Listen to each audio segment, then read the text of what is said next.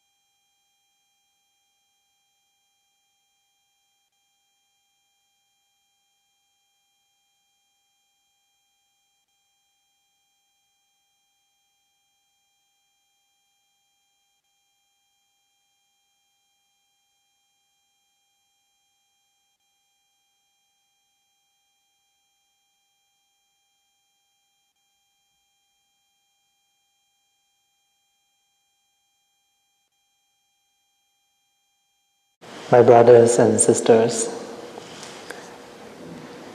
first of all, I would like to welcome you all to our weekly Friday session.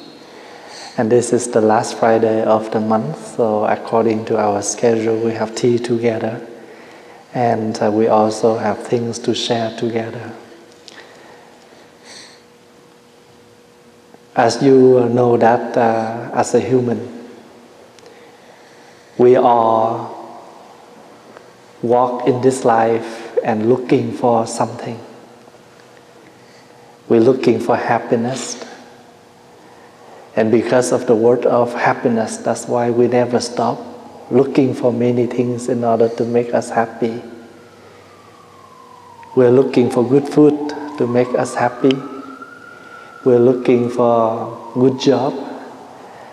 We're looking for, a fancy house, anything from materialistic until spiritually, just to make us feel happy. And that is what we call happiness. Beside material life, we're also looking for something called spiritual. And that's why we come to religions. And we should remember that religion is something we believe. And they will offer us some way, some guidance in order for us to practice so we can gain the inner peace. Buddhism is not a religion that you come for faith. Buddhism is the way to live that make your living more mindful and more happy. And the key word that we used to use here almost every Friday, we remind, is happiness or mindfulness. We're still eating, but if we are mindful on our food, we will take the right food in order to affordable for our physical body. We still talk every day, but with mindfulness, our words will be more mindful, more peace, and we will bring more happiness for the one who we speak to. Without mindfulness, we may take a lot of things that extremely over, then that may cause ourselves sick. physically and mentally. So therefore, if I can tell you that 99% all the friends who come here Fridays, you all have your own belief. You still can keep what you believe. But this is the technique, the way. So you can make what you believe more strong, and you become a happy believer. Not the blind one, just faith without any reflecting. So mindfulness is the key word here. Mindfulness is the main thing we practice here. We still drink tea. We drink tea for many years. But maybe we just drink our tea with a lot of worries, a lot of carelessness. But now you come here, you learn how to enjoy the tea. The tea is already there to serve us. But sometimes because of working, because of worries, because of suffering, we don't know how to stop to enjoy. So because we are running, we are chasing for something, but actually everything is there. As long as we stop and we can enjoy it right away. So you all know that there is no way to happiness. Happiness is the way. You say, oh, you're looking for Friday. When you come here, you sit here, you're still not happy at all. You still continue to worry, and you're sitting here, but you are not really here. So that's why the word happiness sometimes is like a dream, because we never know how to touch what is the real meaning of the word happiness. So there is no way to happiness. Happiness is the way. If we still can sit here and drink tea, we still here, we realize that our hearts still beat good, still work good, we still can hear, we still can see, that is happiness. So Buddhism is not a religion, but Buddhism is the way to live mindfully. A lot of people, they have money, but they don't know how to use the money right. That's why they may waste the money. So Buddhism is the practice. We have money, then we know how to use money. We all have the eyes, the ears, the body, everything. It's a great happiness. But the point here is, do we recognize we do have that kind of happiness? And if we recognize it, we realize it, we will stop wondering, but we will stay firmly and enjoy.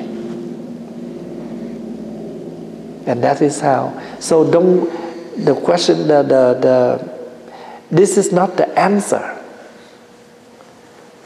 Because each of us will view and practice in different way, because we have different situation, different environment to practice.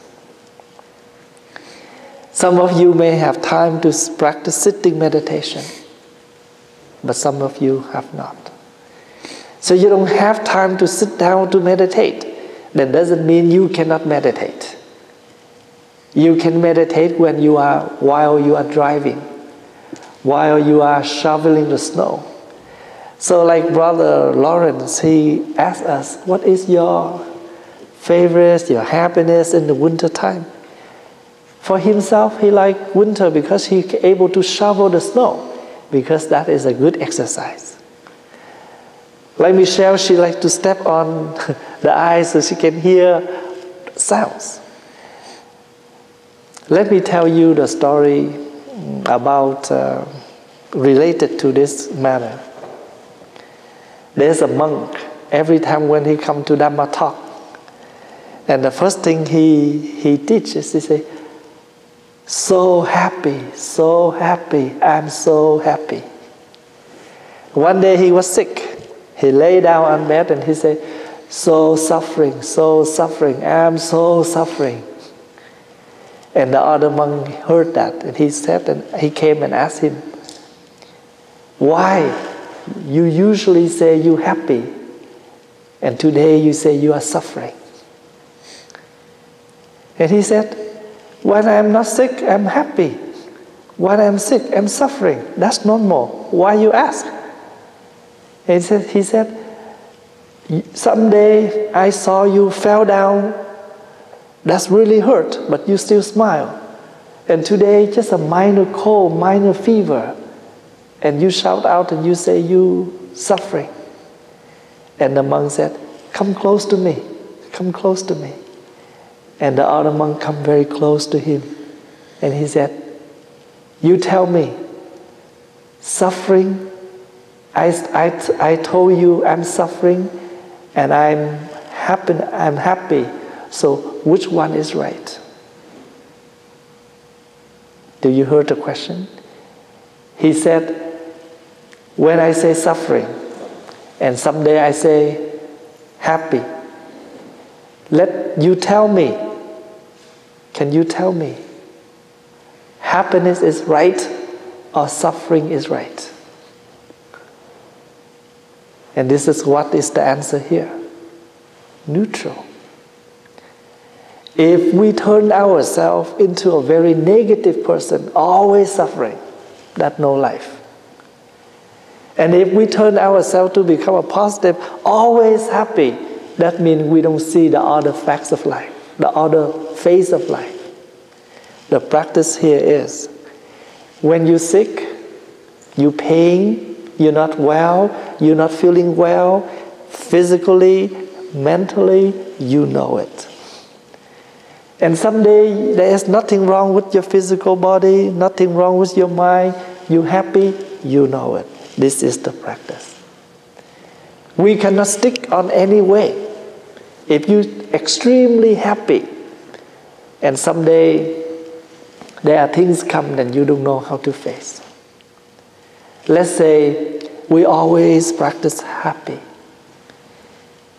But if you go to a funeral, you cannot just sit there and laugh. And people will say, why you laugh? Oh, I'm so happy.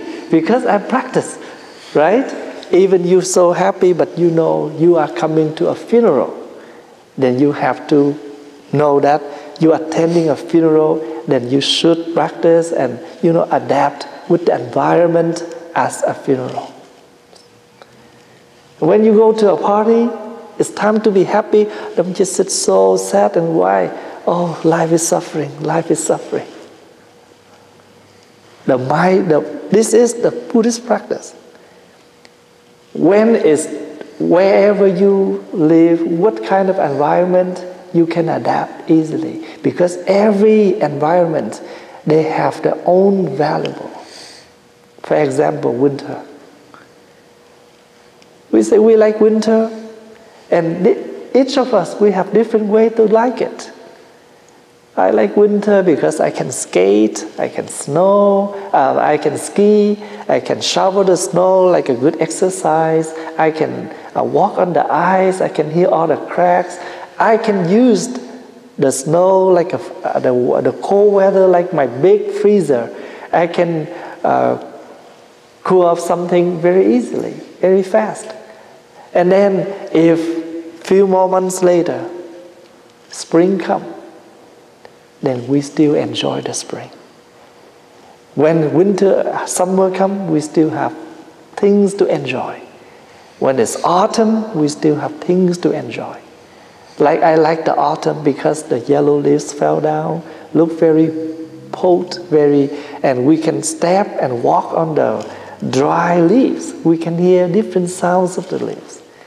And we can see many colors of the leaves. So the autumn give us a beautiful nature, the image of nature.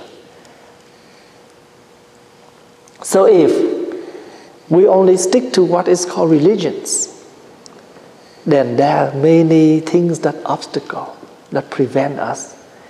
But if we know that even what you call religion, but we have to understand the purpose of religion is to offer us the way to live happy.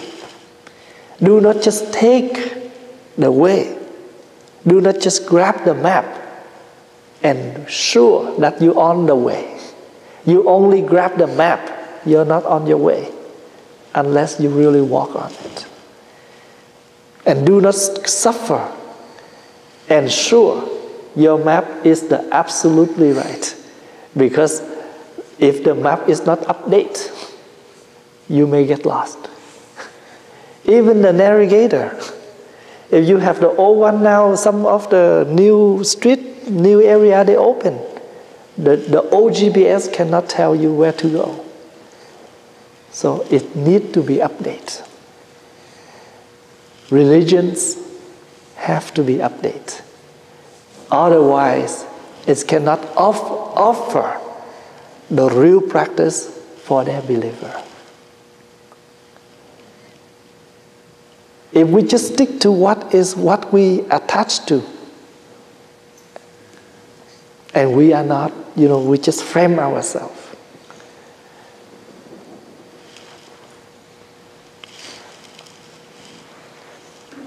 Is that help you a little bit? That you can open and you can practice easily. Let's say if we are a flower, and what is the purpose of the flower? To decorate. So no matter where they decorate you, this is the vase of flower. I put it here so we can enjoy like a tea ceremony. After the tea ceremony is done, I can bring in the washroom and leave it there so to make my washroom look nicer, fresher. The flower will never suffer. But the one who have the idea, flower only in the living room, then we are suffering, not the flower. You see what I mean by that?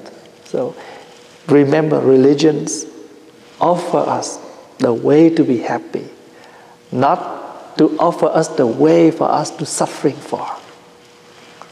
They're offering us the way to liberate, not to offer us the way to block ourselves. And if we can see it this way, we practice easily.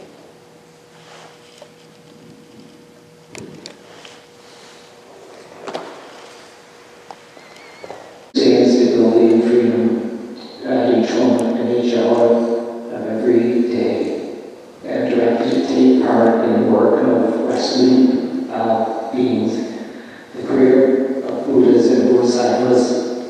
This moment, which is so precious, makes me feel overwhelmingly grateful. I bow deeply to the world Iron One and bear witness to this gratitude and embrace this with compassion.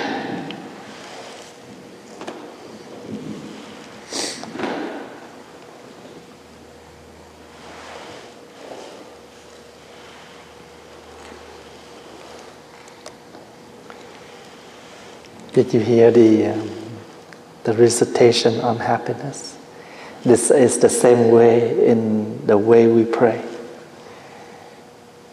In this practice, when you pray, doesn't mean you pray to the Buddha so the Buddha hear your prayer. But it is the time for us to reread all the teachings. So every time we read it, we're able to make the teaching more clear.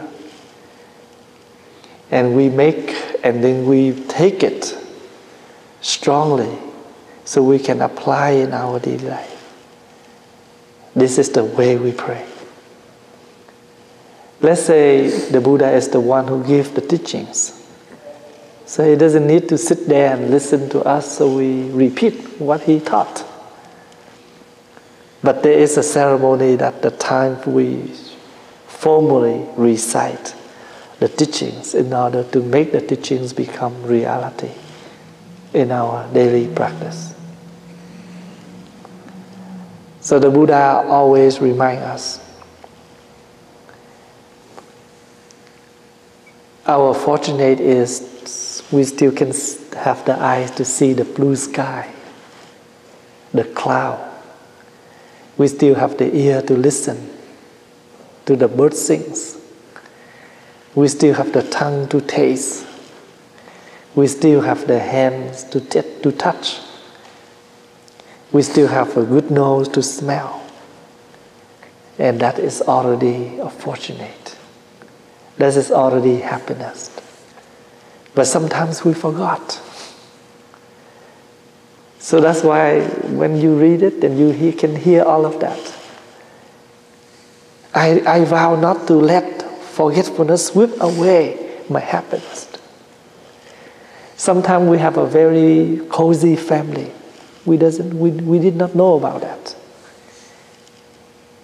And we have another relationship outside from our long-term relationship. So we use the short-term relationship in order to destroy the long-term relationship. And that is what we call forgetfulness. If we are mindful, we will not do that. We know that if we want to protect our happiness, we learn to protect the happiness of others. Mindfulness will remind us we are now 40 years old, 50 years old. We should know our age, our physical sickness, or our own health in order to work that appropriate for our health, our physical body. So again, I want, according to our brother recitation, I would like to another time to introduce you. What is the meaning of the prayer? How to pray and why we pray in Buddhism. But we come to the Buddha with the image of the Buddha. We sit there formally. We recite. And remember, that doesn't mean so he can hear his own words. But we read it in order to make the words become the energy, the vitamins to nourish us. So to remind us, we already know. But if things are not reminded, we may forget. We used to forget many things that we have. Let's say sometimes we know that we have a set of a tea set at home. But when you need to use it, you try to looking for, you don't know where they are. So once in a while we need to clean up the house and to refresh where you install things. So when you need them, you know where to find them. Sometimes we know we have it, but now is the time for us to need it. We cannot find it.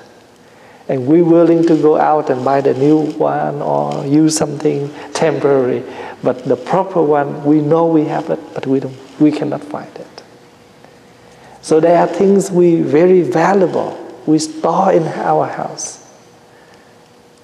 But we don't see them often, that's why we cannot use them.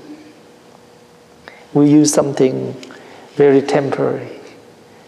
But there are things that are very valuable and ready there for us to use, we don't use. Same thing.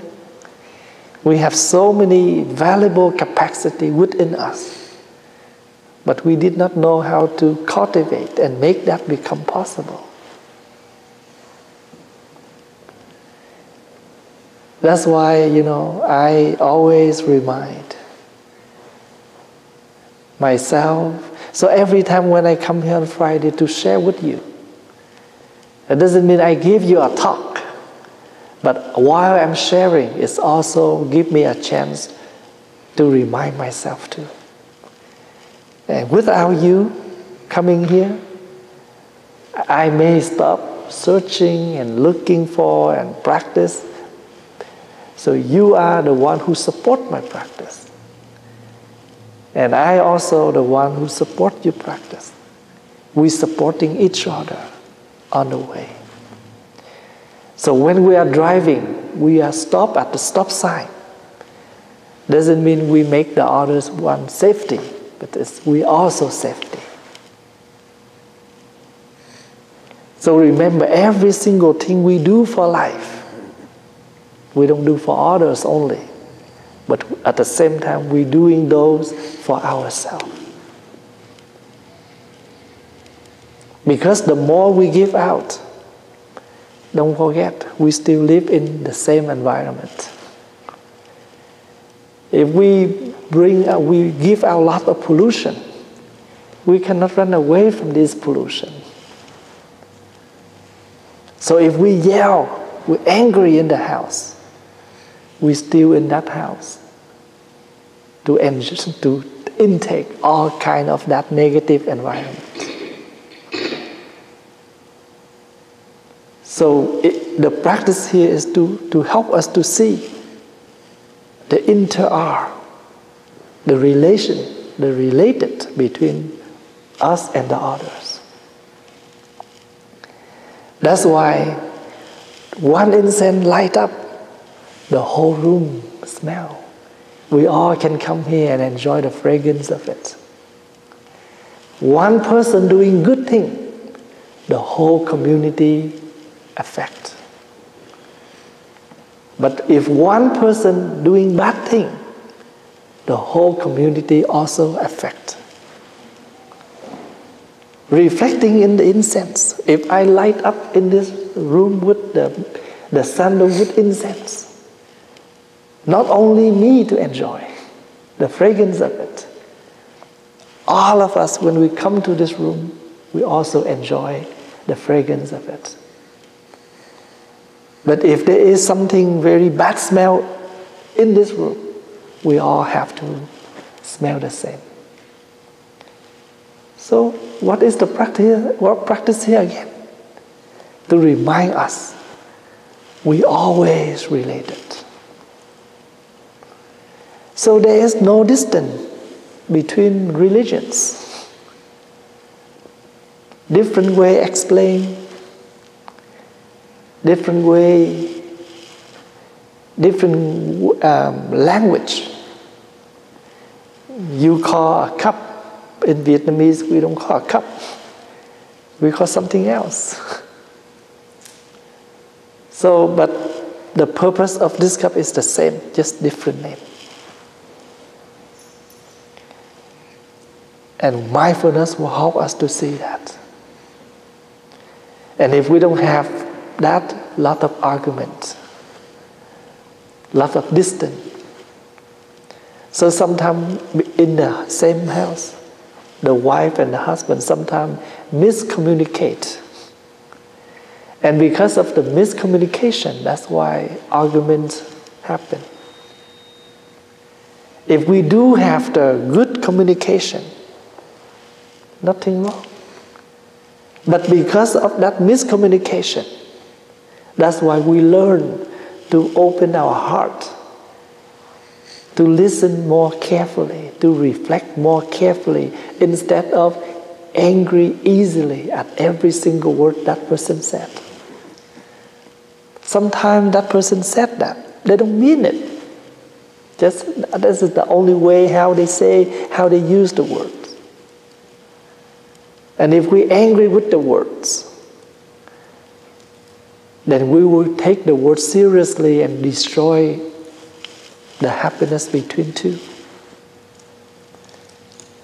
Remember, words only temporary thing for us to use to communicate, to understand each other. But because with our mindfulness we would take the word seriously, we use the thing called temporary to damage something called permanently. And this will be, not worth.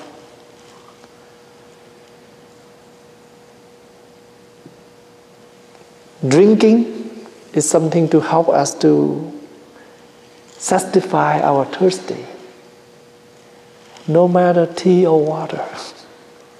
Sometimes we suffer because of tea or water, but we forgot what is the purpose of drinking.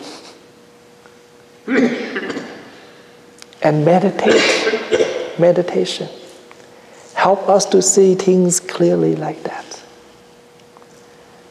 Because why? Why we're able to see that? Because we calm. Once we calm, we can see things clear.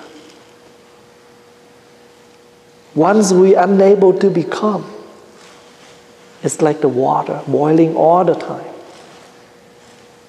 And not only burn ourselves, but we also burn the others. And remember, the more the boiling water, the more it evaporates. The more you leave it cool, the more you can see things clear. The more you're angry, the more you just destroy yourself. We burn a lot of calories in ourselves. We eat a lot of protein, a lot of vitamins. But a single time we're angry, we burn thousands of calories in ourselves. It's waste.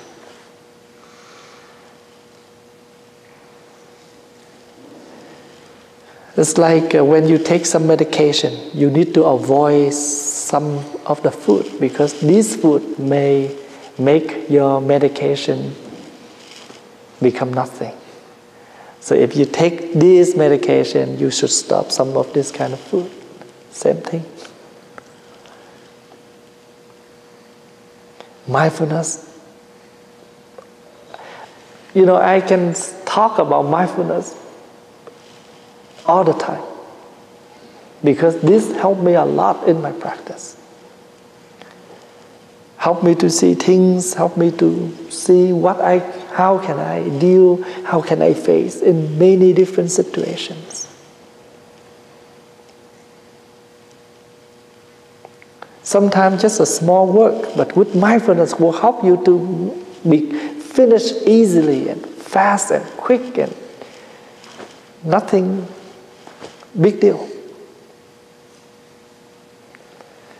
Without mindfulness, still okay. You still will done it, but take time. And you have hardly to deal with it. So I encourage that we all take time to practice meditation at home. This is not related to anything. What you believe. This is the technique we all need to practice. It's like breathing technique. If we breathe good, we gain health. We don't breathe good, we damage health. So every day spend time using breathing technique. Once you can breathe slowly and calm yourself down, you can see a lot of miracles. People will say, "Oh, what's a bless?" No, actually, no one, follow us and bless us. But we bless ourselves. We have the master key in hand. The point is, do we know to open this master key for this building, All doors you can open. The other building, they have their own master key. Don't think that you have the master key and you can open all the buildings.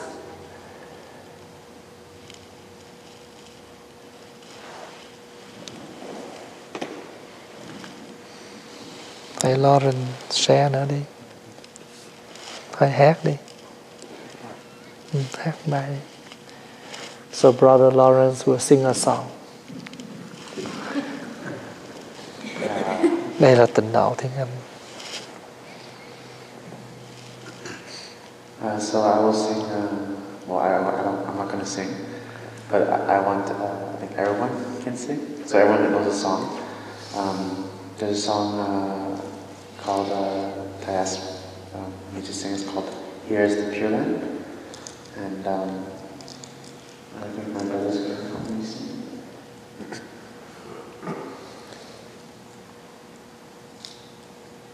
I had to start it on. Okay. Here is the pure land, the pure land is here. I smile in mindfulness and dwell in the present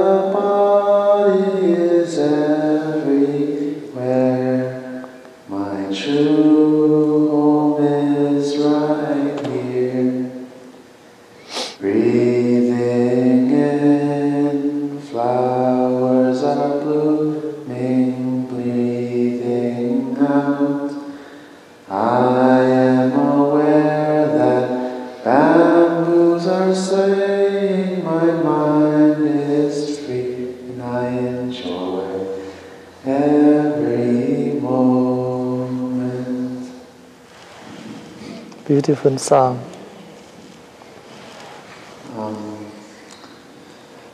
So I'd like to thank everyone for coming and spending their time with us, and for your sharing as well. Just a few announcements. Tomorrow we're having our mindfulness day. It's a day of practice.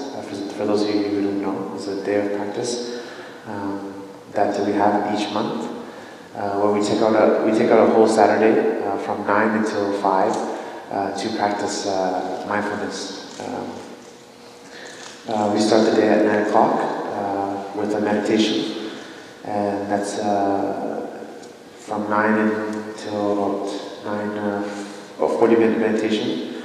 And then after that we practice walking meditation, and then we come back and we sit a little bit more, and then we have a mindful lunch. After the mindful lunch we practice total relaxation, which we practiced if you were here last week. I think we did that last week. And after the total relaxation we have a Dharma talk, and after the Dharma talk we have a Dharma sharing. And after the sharing, we have a short chanting. And so the entire day is it's free, but we're also happy to accept any donations. And if you cannot attend the whole day, you can also attend a portion of the day as well. So if you can only attend from the morning meditation till lunch or after lunch, whenever you can make it, and however long you can stay with us, it's up to you. But the entire day is open. But the only thing is that if you're going to come, if you're going to be here for lunch, then please let me know. If you haven't registered yet, please let me know so that I can let the cooks know, and we have enough food for tomorrow. So I'd like to invite everyone to listen to the sounds of the bell to end our session tonight.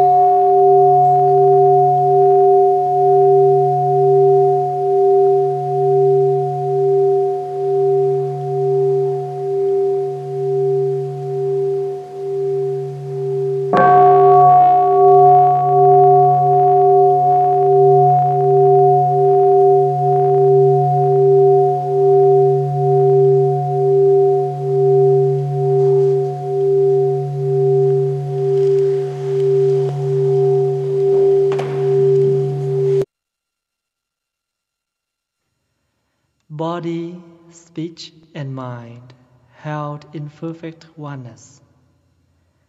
I send my heart along with the sound of the bell. May the hearers awaken from forgetfulness and transcend all anxiety and sorrow. Ba